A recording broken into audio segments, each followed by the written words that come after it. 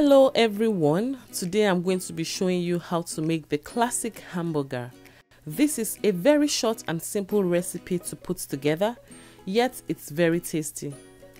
I'm going to be starting out with my freshly ground beef, and my previous video will show you the exact steps I took to achieve this. The only thing I did differently in this case is that I added onion and garlic while blending the meat together.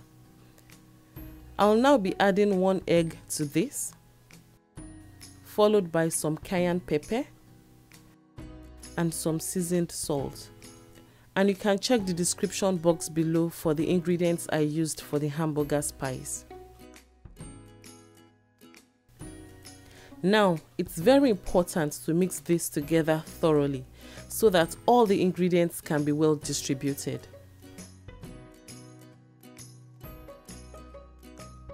Once this has been mixed to your satisfaction, scoop out a ball of ground beef and shape it into patties.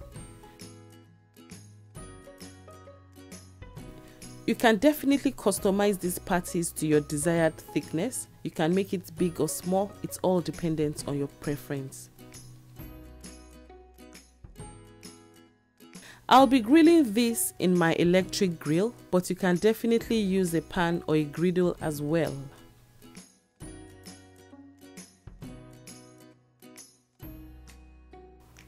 Also, the cooking time for this is dependent on how thick your burgers are.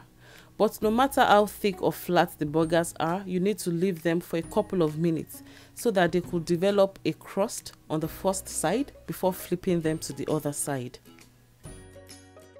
And also, it's very important not to press down the burger while cooking it, otherwise it's going to lose its juice.